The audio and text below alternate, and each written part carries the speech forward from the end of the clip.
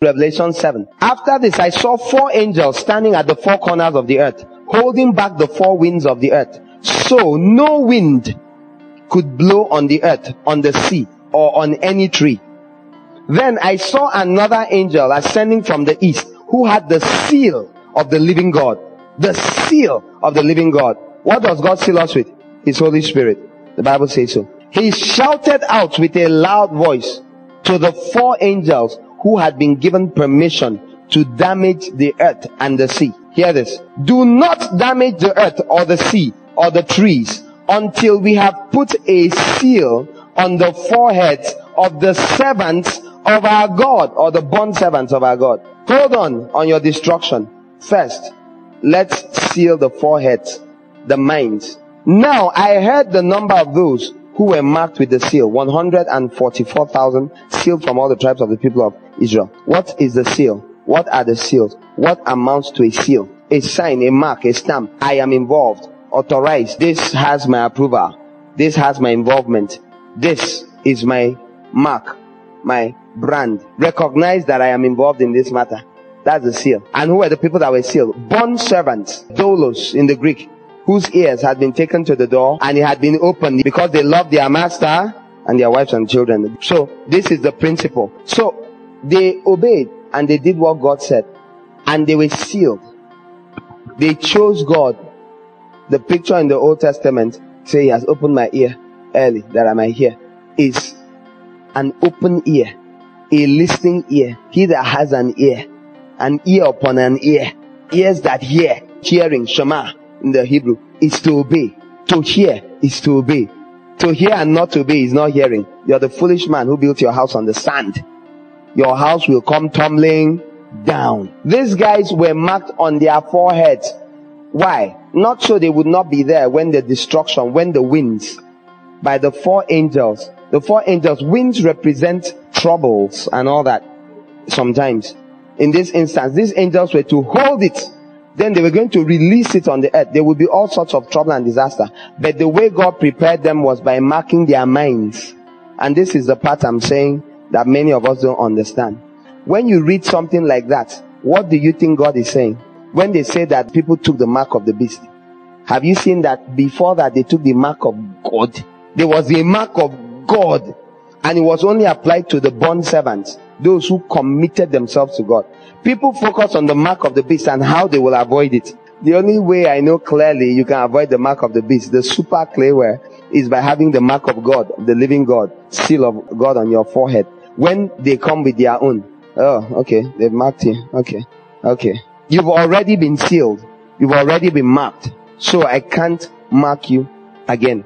You're not to be marked again. And do you know that every time the words of God are spoken, Christ and Him crucified is preached, that you're being marked? You're being marked upon your mind. Your forehead represents your mind. You're being marked. The seal of God is being left. What is the seal of God? The Holy Spirit. You have an anointing from the Holy One and you know all things. Verse 27, the Holy Spirit teaches you all things. That what He teaches you is truth and it's not a lie. It's the teaching of the Holy Spirit. True instruction from God. On your forehead, on your thinking. Changing how you think. When that is there, you will be safe. You will be in the midst of the storms. The winds will be released. All sorts of winds. It's been described in different ways. Military winds, economic winds, financial, social winds, upheavals, different ways of thinking. Your WhatsApp, your social media. Those are winds. Strong winds. Not being tossed to and fro like little children. Those winds have been released. How can you face the wind? How can you press into the wind and not being blown off your feet? How do you keep from being blown off your feet? You are sealed by the living God. You are sealed by His Spirit. This is the sealing of God that stops you from taking the mark of the beast, which is mainly an economic mark. It does not allow you, if you don't have it, you cannot buy or sell. Because the mark of the beast is a mark that enables you to buy and sell. It's given in the forehead and in the hand. Your thinking and in your business. The works of your hands. The devil marks that, leaves his mark on you and says, yes, I control your thinking, I control what you do. God comes ahead of that. You don't hear Him say He marks your hands. He marks your thinking because you want to do the will of God according to the law of your mind, the law of sin, and the law of the Spirit, and it describes it as your mind. Within your mind, the law of your mind, it wants to do the will of God. Then the law of sin and death wants to sin. You walk on the mind. You apply the laws of God there into your thinking, and you can overcome all the winds that will come. They will increase. They've already been coming. They've been coming. Physical energy exerted against you. Strong winds. How are you going to resist it? People are waiting to take the mark. They've been taking it since. Since. Waiting for someone to write on your forehead. 666. 6 is the number of man. 6. Man was created on the 6th day. Scriptures say, Revelations 9, verse 4, they were told not to damage the grass of the earth or any green plant or tree, but only those people who did not have the seal of God on their forehead. The grass of the earth, any green thing, something that is flourishing and has life. The sealed ones, they couldn't touch them. Everything can be falling down around you and you're untouchable. It will increase. The temptations will increase. I've often said it's not hard to know how much you need to prepare. How? You go for holiday sometimes and you grow cold within 3 weeks, 1 month, 2. Some people, depending on what stage. It has happened to many ones coming and going. You can't survive holiday. What will you do when you separate for 1 year, for 3 years, for 5 years, for 10 years? I'll ask you the question Jesus asked. Shall the Son of Man find faith on earth when he comes? If 1 month holiday, 2, 3, you're doing the moonwalk. What will you do? 3 months, 3 years. What will you do? You're already wondering, what do I compromise? Is this really bad? It used to once be very clear that bad is bad and good is good. Suddenly now it's not very clear again. I don't know. Would the pastor have really said, you start dancing salsa? 2 months, 3 months, nothing is clear. Things get all fuzzy. Is it really bad? I'm not even talking about the ones that you're right here in the midst of everybody. Confusion reigns in your being. What will you do? I'm not impressed by how spiritual you appear now. All I am is happy that you're spiritual. I'm not impressed. When I see you 15 years from now and you are hotter than you were now, then I'll go like, thank you, Jesus. The real deal. Before that, don't bother. You can't start boasting. As the Bible says, let not he that puts on his armor boast like him that is taking it off. You haven't faced the battle yet. You're acting like, hey, waiting the shell. You have not started. Be serious about making sure your seal is sure. The seal of God stands sure. 2 Timothy 2. The Lord knows those that are his, and let him that names the name of the Lord depart from iniquity. That's the one we see. The other one is the Lord that knows who are his. What may I know? Are you involved in lawlessness? The word iniquity, anomia, is lawlessness. That which is not lawful according to the law of God.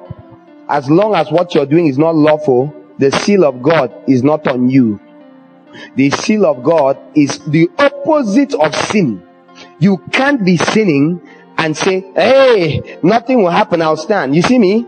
I've heard people, they are planning how they will not take the mark of the beast. Clowns. If they check well, they have like 3 marks already. One on either temple and one on the forehead. Yeah, they even ask for extra. They put one, they say, if you add here, marks all over. Their hands tattooed front and back. Everything they touch is corrupted. Bad people. Worshippers of mammon. And they claim and think that all is fine. When nothing is fine.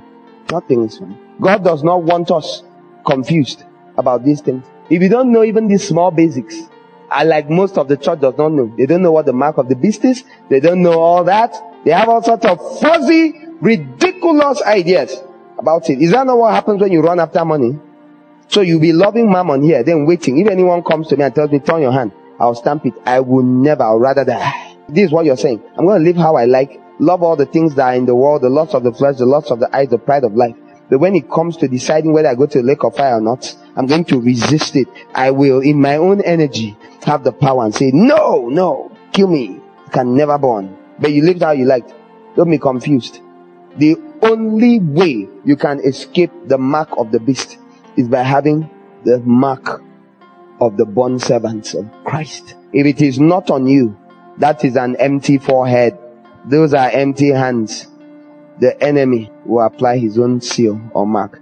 There is no blank space in the spirit. That you attempt to be blank and neutral I'm sitting on the fence. The enemy answered, but the fence is mine, so you're my property. I don't care if you're sitting on the fence. You've chosen a side. There's no side like middle. If you won't take God's side, you're on the enemy's side. Forget it. The Bible says they were told not to damage the grass. They were only to damage those people who did not have the seal of God on their forehead. So get ready to be damaged. This is scripture. You don't have a choice. That's why many born again Christians will be damaged, are being damaged. I'm not talking about the future as the way you think. It's happening all the time.